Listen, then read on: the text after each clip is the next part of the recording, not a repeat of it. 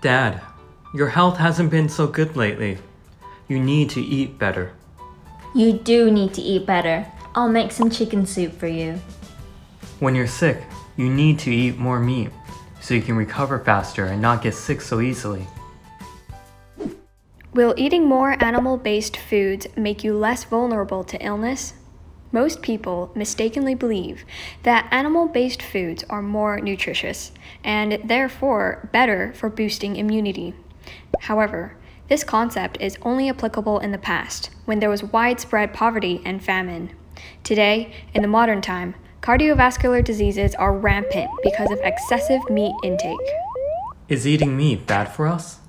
Animal-based foods tend to be high in cholesterol and fat, which can increase the risk of cardiovascular disease. According to the World Health Organization, about 17.9 million people die from cardiovascular diseases worldwide each year.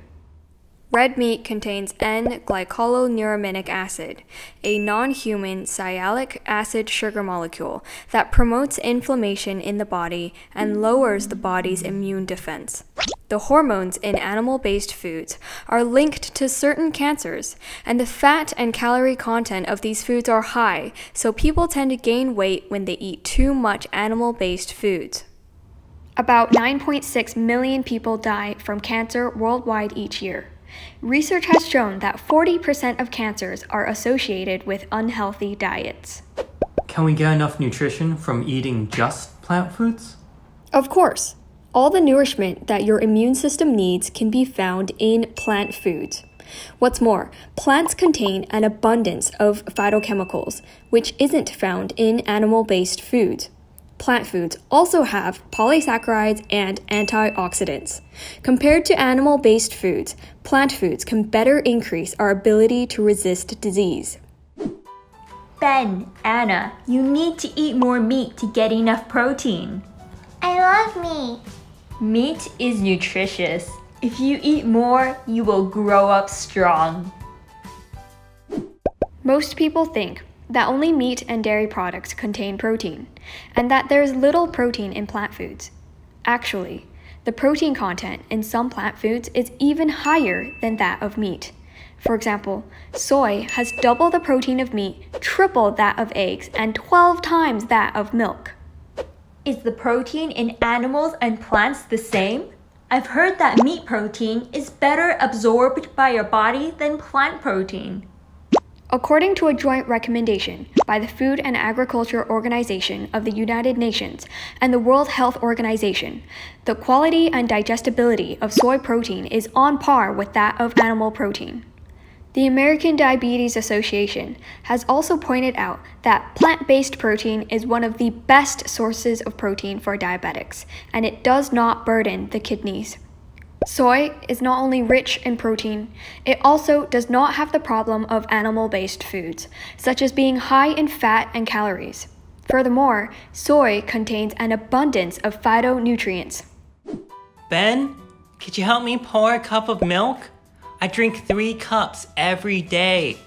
Milk has the highest calcium content. Drinking more milk can help prevent osteoporosis. Ben, you have to drink more milk so you can grow taller. Does milk contain the highest calcium content? No, it doesn't. Calcium is also found in plants. 100 grams of spinach contains 136 milligrams of calcium. 100 grams of soybeans contains 277 milligrams of calcium, double that of milk. 100 milliliters of milk only contains 113 milligrams of calcium. Think about it. 2 of the largest land mammals, the elephant and the giraffe, both eat grass. If plants don't contain calcium, how do these animals grow so big and tall? But there are so many advertisements that say milk can strengthen our bones and prevent osteoporosis.